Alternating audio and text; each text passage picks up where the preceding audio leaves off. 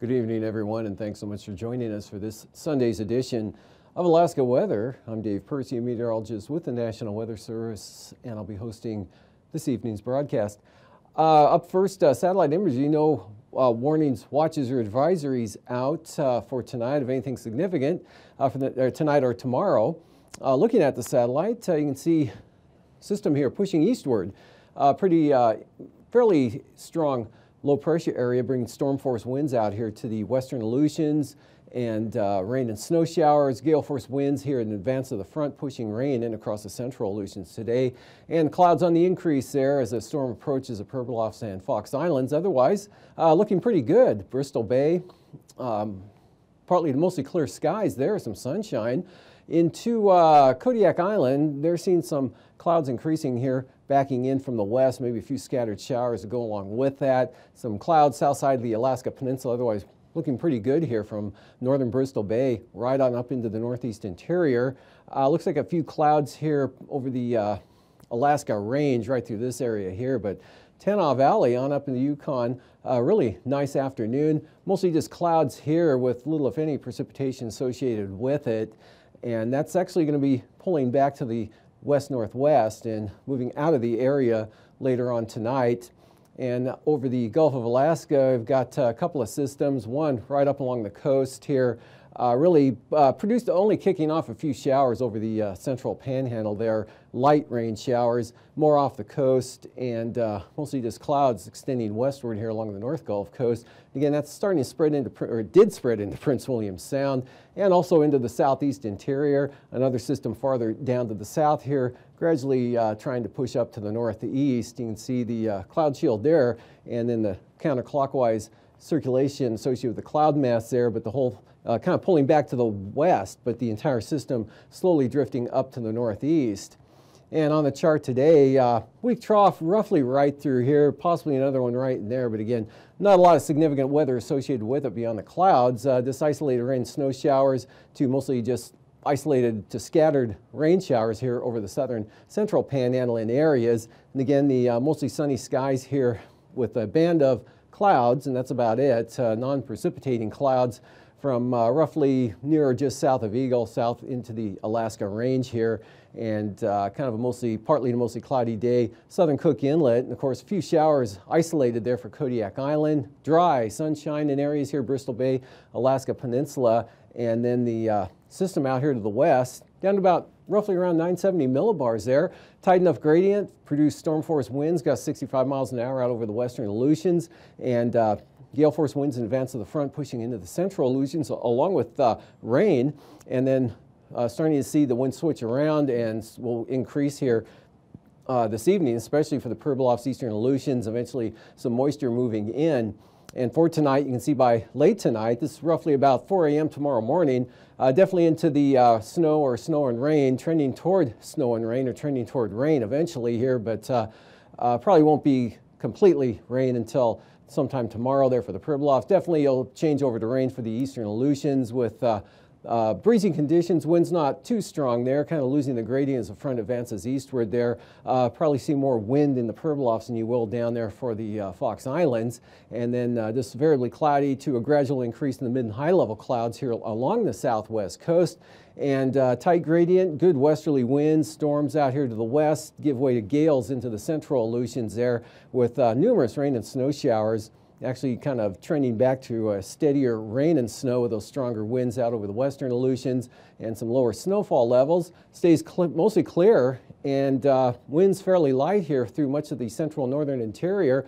Kind of an increase in the clouds here across southern Alaska. Even may start picking up some rain and snow showers, a little bit of moisture there, mainly on the east side of the Kenai Peninsula, just a chance up into western Prince William Sound late tonight, and even maybe some flurries developing on the eastern slopes of the western Alaska Range, but mostly the change will be an increase in the clouds.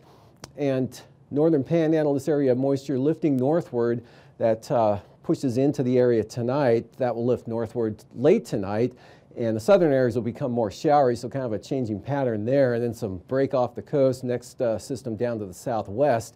That tomorrow will make a jog up to the northeast and spread more rain in with this warm front into the area there, increasing southeast winds as well along the coast and off the coast, gradually pushing inland later on. But chance of moisture all the way up late tomorrow afternoon, should reach all the way up to the passes there, and just scattered areas of rain and snow possible here along the North Gulf Coast. Probably mostly rain in the afternoon, and better chance there on the upslope areas of the Kenai Peninsula east side, the Prince William Sound zone as well, and look for kind of a little bit better chance of some light snow developing here. Definitely looking at lower flying conditions for the Alaska Range on those eastern approaches through the passes. Could go possibly IFR right now, just going for marginal conditions in this area, but increasing chance of snow there again on the eastern slopes of the western Alaska Range. Dry north of the Alaska Range. Clouds will push up across the northern Sitna Valley, but should stay VFR in those areas, and definitely VFR north of the mountains, Tanana Valley. Sunny skies tomorrow all the way up to the Arctic coast, and then you pick up the clouds over the Yukon Delta, some scattered areas of snow with the main band right along and off the coast.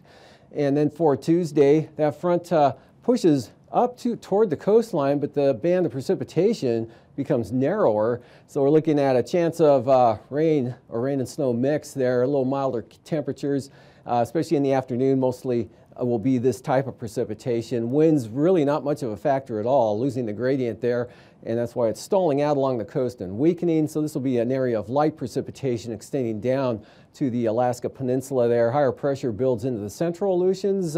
Lighter winds, maybe some sunshine in the afternoon for Adak and Atkin. Between systems, the next one out there to the west-southwest starts to affect the far western Aleutians late in the day. Otherwise, moisture snow pushing northward should stay south of St. Lawrence Island through the day. And otherwise, the interior, again, mostly sunny, mostly clear, maybe a few clouds scattered around, but nothing too significant at all. And even the Arctic coast could be mostly clear, possibly, although there may be some areas of low clouds and fog, as there usually is up there in areas, but generally looking definitely dry through all of interior Alaska, exception being maybe some moisture might work in out of Canada. That's just a very slight risk there in towards the Northway area, for example, and I don't even think it'll reach the Wrangels. So dry for Prince William Sound and the North Gulf Coast, east side, but this trough here, east-southeast flow, probably bringing a chance of rain to the east side of the Kenai Peninsula, maybe into southern Cook Inlet, Seldovia, down to Kodiak Island, and then eastward here into possibly Kachemak Bay. Pretty light though, and then another trough lifts northward here, bringing chance of rain over the southern southeast coast. Best chance of rain, probably likely Prince of Wales Island and that Metlakatla over towards Stewart. And moving on to the low temperatures for tonight, still dropping a shade below zero up there in the Arctic coast, 0 to 5 below, and even down into the Arctic Village area, otherwise south of the mountains, single numbers through here, warming into the mid to upper teens over the Tanana Valley, with teens all the way out to the Seward Peninsula. St. Lawrence Island, mid-20s more or less, give or take there, and that'll extend down the southwest coast here with teens in near 20 over the inland areas. And then east of the Kuskokwim Mountains, it looks like temperatures ranging from 20 at McGrath to maybe 30 down towards Sleep Mute and Sparavon. Actually, Sparavon, Sleep Mute's over that way. And looks like temperatures mostly in the lower to mid-30s here for south central Alaska. Some of you are staying above freezing, actually, and upper 30s for Kodiak Island. Mostly in the 30s there out over the Aleutians, and mid to upper 30s for the Aleutians. Just a shade above freezing for the Pribilofs, and lows in the lower 40s for the Panhandle, a little cooler to the north. Highs tomorrow afternoon, 40s, upper to lower 50s there, and mid to upper 40s south central Alaska. Again, approaching 50 degrees to Sitna Valley, and lower 40s for the Tanana Valley. And you see upper 20s right up there, mid upper 20s for the Brooks Range now, and mid-teens, mostly in the teens, North Slope Arctic Coast, lower 30s here along the southwest coast, lower 40s for the Alaska Peninsula, and out west upper 30s. And for the highs for the afternoon, kind of a zoomed in shot here, Got mid-30s here, south central Alaska. For Tuesday morning, these are the low temperatures, so above freezing. 20s out to the west, falling to near zero up over the Yukon Flats, Arctic Coast, North Slope. Not much change there for the Panhandle. And then for the highs in the afternoon, lower 50s now, a little more prevalent there for the Susitna, Manuska Valley areas, to near 50 even in the Copper River Basin, and mostly in the 30s, lower 40s, Tanana Valley. And now, aviation weather around Alaska. Moving on to aviation, we've got quite an area of IFR here stretching from just southwest of St. Lawrence Island on down to the Alaska Peninsula, and then lots of IFR here along and south, spreading up into Kodiak Island, Gulf of Alaska, on up into western Prince William Sound area there, and then marginal VFR into the Panhandle, IFR northern Panhandle there, Lynn Canal Glacier Bay, up to the passes, and then off to the east, VFR, Arctic Slope North Coast, down into the west central interior here. And then looks like marginal VFR, Cook Inlet, Copper River Basin, into the 40-mile country. And that more or less holds into the afternoon with IFR a little bit on the increase there. Western Prince William Sound, maybe working inland a little bit.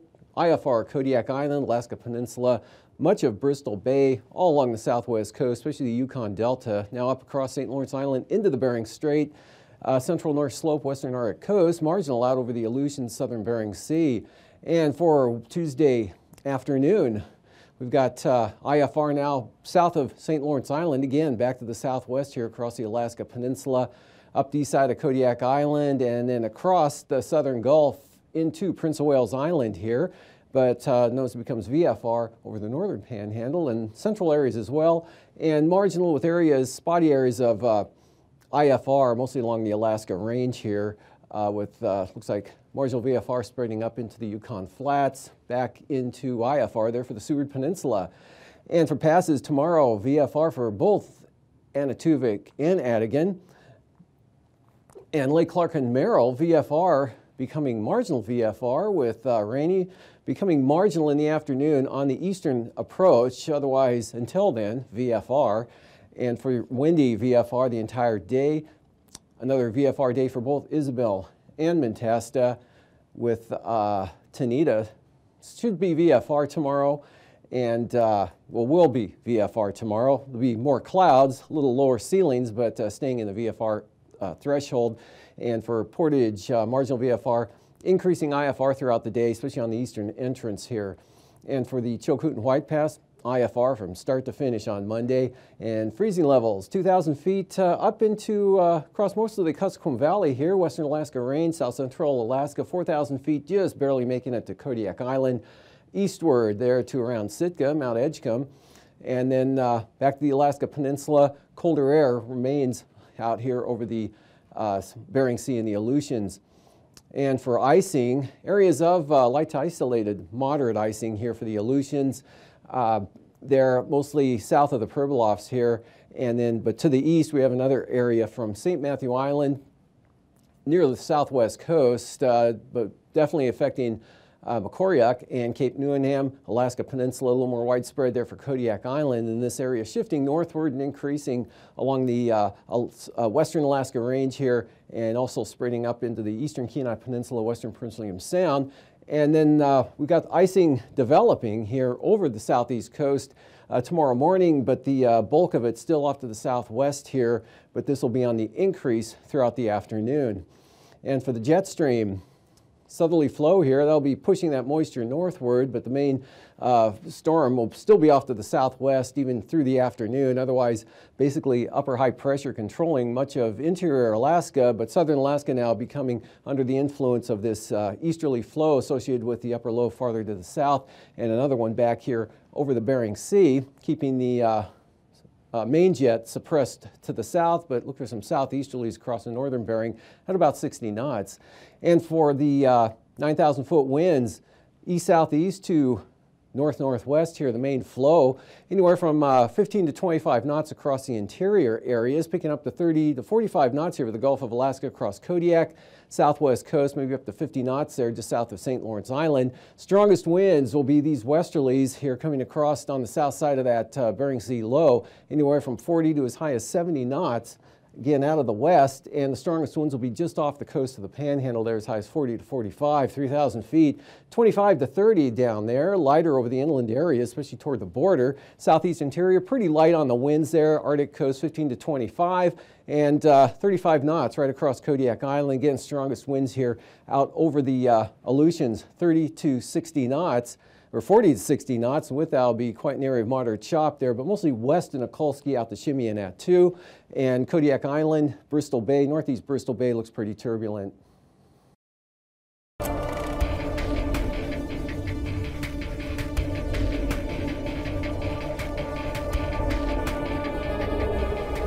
It used to be that you could only warn one person about a tornado after it had already blown down someone else's barn. Now, on average, we're able to issue a tornado warning 15 minutes before the tornado's even there, and that wouldn't be happening without Doppler radar. This NexRad system has reduced fatalities on the order of 45% due to tornadoes since its advent. We have a lot more information now about storms and being able to understand how they develop, how they produce severe weather, and how that information might be used to improve warnings for our National Weather Service partners.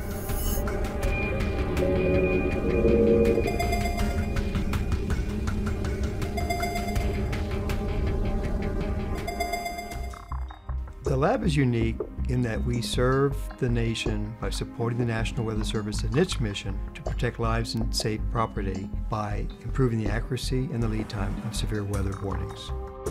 We have a legacy of radar research and converting existing technology from military to weather purposes. A recycled Doppler radar led to the development of NexRad, installed nationwide in the early 90s. It allowed forecasters to see storms like never before.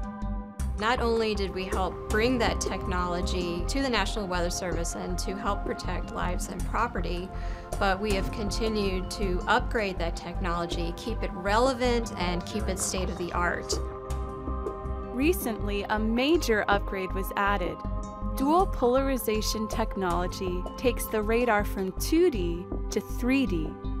Forecasters now know more about what type of precipitation is falling, which is very helpful during winter storms, as well as how much rain is accumulating, resulting in better flash flood warnings. The radar can also detect and track tornadoes based on debris. Looking to the future, the National Severe Storms Lab is testing the capabilities of phased array radar. Originally used by the U.S. Navy, the antenna scans the skies electronically rather than mechanically, allowing the radar to focus on a storm. With current technology, we get a full picture or image of what is going on within a storm every 4 to 5 minutes. So it's more like a snapshot. Whereas with phased array radar, we get that picture of what's going on in the storm every minute. So it becomes more like watching a movie. So we can do adaptive, rapid scanning on the storms that matter most, being able to provide the information that's most relevant when and where it's happening. Another advantage of phased array radar is its multifunction capability, providing weather and air traffic information simultaneously. Number one, it is a system that promises to replace and expand upon the existing weather surveillance radars. Secondly, to replace aging air traffic surveillance radars.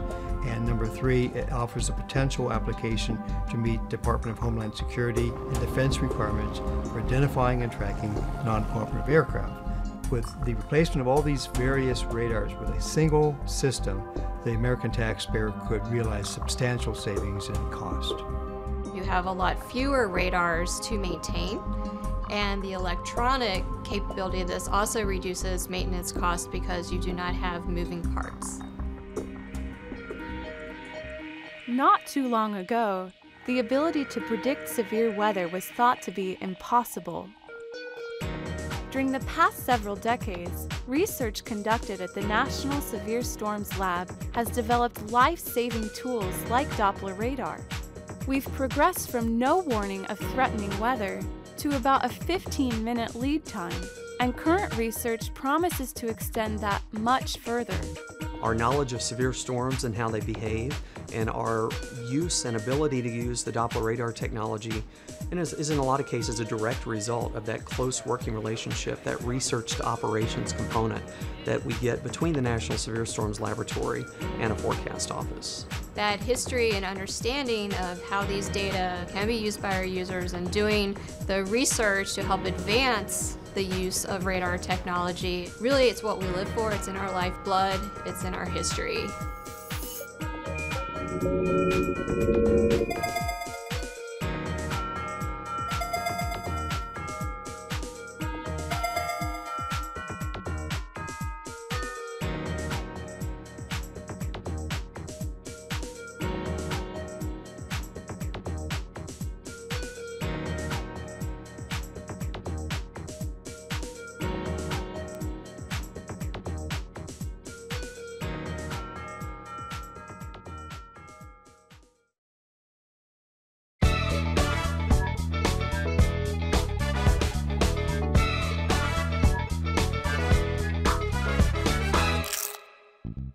It's now easier than ever to be a part of weather research. We just launched the mPing app for both iPhone and Android users, and it's totally free. PING, which stands for Precipitation Identification Near the Ground, is a research project by the NOAA National Severe Storms Lab and the University of Oklahoma. With the mobile app, you can send us your weather observations on the go. Are snowflakes falling on your head? Is hail hitting your car? Just select what type of precipitation is falling and press submit. It's that easy. It takes about 5 seconds and it's anonymous. Reports can then be viewed online. Our scientists will compare your report with what the radar has detected. This helps us develop new radar technologies and techniques. Download the app today, share your reports, and let's work together to make our nation weather ready. Learn more here and follow us.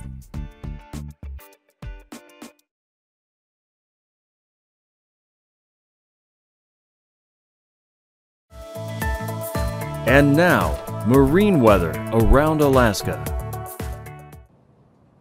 Today's sea ice analysis, again, not showing much change, although now we've got a little bit more ice here. So the sea ice-free waters that were north of St. Lawrence Island have now become open water, and then open here extending down toward Nunivak Island. A little more ice on the north side of Nunivak Island, as well as it looks like in over western Kuskokwim Bay here. And really not much additional change coming up for the next day or so. Moving on to marine forecast. Gales showing up on the south coast of the Panhandle tomorrow afternoon with winds southeast 30 knots. Same forecast as yesterday for Monday with 7 to 10 foot seas. Southeast increasing to 30 knots, Clarence Strait, and then 15 knots south to southeast winds, central northern inside waters. And then for Tuesday, northerlies 35 knots, gale force northerlies coming into the northern Lynn Canal area, and north 25 for Stevens Passage. Clarence Strait, though, still southeast 25. Small craft advisories there, and also small craft advisories out along the coast with a good stiff 30-knot wind here on the south coast out of the east, all the way up to the central north coast, extreme north coast, northeast 30, 12-foot seas. Cook Inlet, northern Cook Inlet, northeast at 20 with seas at about 6 feet. North 25, seas about the same south of the Forelands, and then northeast 25 with 8-foot seas for Kachemak Bay. Easterlies 30 knots, just under gale force for the Barrens. Small craft advisories here for the North Gulf Coast. Northeast 15, Prince William Sound. Outlook for Tuesday, north 15 there for the Sound with seas no more than 2 feet. And easterly 30 knots, increase in the winds here for the eastern North Gulf Coast, and that develops into gales throughout the day for the western coast here on down across the Barren Islands, and full gales there for Kachemak Bay, and minimum gales now in the forecast for southern Cook Inlet and small craft advisories for northern Cook Inlet. Kodiak Island, northeast winds 25 to 30 knots tomorrow, seas 10 feet. And from Sitka Nat to Castle Cape, east 30 knots with 8-foot seas, and southeast winds 20 to 25 across the Alaska Peninsula to east 25, Bristol Bay. And for Tuesday, northeast 30, a little bit of an increase there for Bristol Bay, and then a switch in the wind direction here. Increasing winds northwest 30 to 40 knots there, maybe even higher gusts out of the bays on the Pacific side of the peninsula. Sitkinak to Castle Cape, northeast 30 knots. Gales, 35-knot gales there for Shelikof Strait with 13-foot seas, 15-foot seas. and 30-knot winds from the northeast for the east side of the island. And for the Aleutians tomorrow, keeping the storm warnings out west there, west 50 knots, 33-foot seas, west 45, just a shade under storm force here for the west central Aleutians, still pretty high seas there, over 30 feet, and then west-southwest at 40 for the Adak and Atka, and then falling under gale force here across the Fox Islands, gradually diminishing a little lighter, 25 to 30 out of the southwest. Outlook for the Tuesday, westerlies at 30 knots there, eastern Aleutians, minimum gales now west 35 for the central Aleutians, and less wind also out here over the western Aleutians, down under gale force there for the area from Kiska Island to Shemya. And for the southwest coast, southeast 25 tomorrow, seas 7 to 6 feet, south 30 for the Pribilofs. Looks like gales there for St. Matthew Island, 35-knot winds, and 25 knots for St. Lawrence Island, only 15 though for Norton Sound. Those will pick up about 20 knots from the northeast on Tuesday, otherwise east 20 for the St. Lawrence Island area.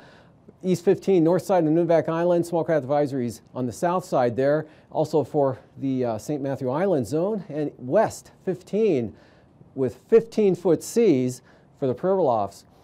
And for the eastern Beaufort Sea coast, we've got east winds, brisk wind advisories, 25 knots, falling back to 20 on the central coast, down the west side, 15 to 20 east-northeast there from Cape Beaufort to the Bering Strait. And then for Tuesday, lighter winds, 10 to 15 knots here in that zone. Only 10 knots on the western coast and a little lighter here for the central and east side. But as you get over toward demarcation point, those kick back up to 30 knots. So brisk wind advisories next couple of days there. And then for tonight, breezy up there, but not quite as much, but clear and dry through much of the interior, all the way down to the southwest part of the state. Southeast flow here, bringing a slight chance of some shower activity, a little moisture here to the east side of the Kenai Peninsula. And in this area, lifting north, developing and lifting north across the Panhandle. So this will be changing back to showers, with the next system rapidly pushing up for tomorrow. Front pushing eastward and weakening with less wind, but pretty tight low center, keeping the storm force winds out over the western Aleutians through tomorrow. Otherwise, not much change. Central northern interior, wet for the Panhandle. And then for Tuesday, rain mostly over the southern southeast coast. These forecasts are for planning purposes only. Call 1-800-WX-BRIEF for a formal pre-flight briefing. Always file a flight plan before you go flying. The U.S. Coast Guard Auxiliary urges you to leave a float plan with a friend or the harbor master before you go boating.